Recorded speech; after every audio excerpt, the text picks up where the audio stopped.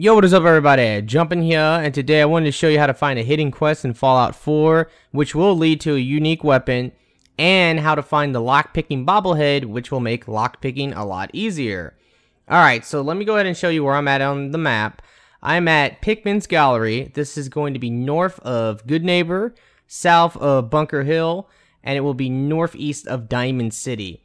So, let's go inside and I will explain everything you need to do or you need to know for this quest. Alright, so I'm inside now. When you first come in here, there's going to be some raiders talking about this guy Pickman and how they hate him and they want revenge on him.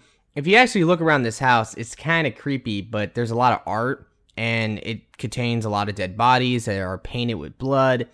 So my understanding of it is that he's been tricking raiders and killing them and using them as artwork.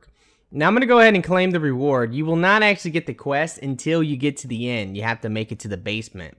But here is the unique weapon. It's Pickman's blade. Targets bleed for 25 points of additional damage. That's actually really good for a melee weapon. And it's a knife, so it swings really quick. Alright.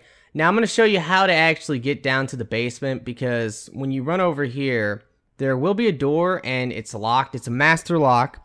So if you can't pick that, then you can actually go to the 3rd floor of this building, and there is a way to get down to the basement from there. But if you have the perk, you can just go ahead and open this up. Now I'm going to try to quickly run through this. When you're actually doing the quest though, there's going to be a lot of raiders. So there's a lot of combat here. But I'm going to quickly try to make it there, because this will lead to the lockpicking bobblehead, which is the other thing I want to show. Let me try to figure out where to go. It is somewhat confusing, like I said. Now, is there anything else in this location? No, not really. I mean, I'm sure there's a lot of loot and stuff, but I don't remember there being any skill books or anything like that. I think it's primarily just the quest and the lockpicking bobblehead.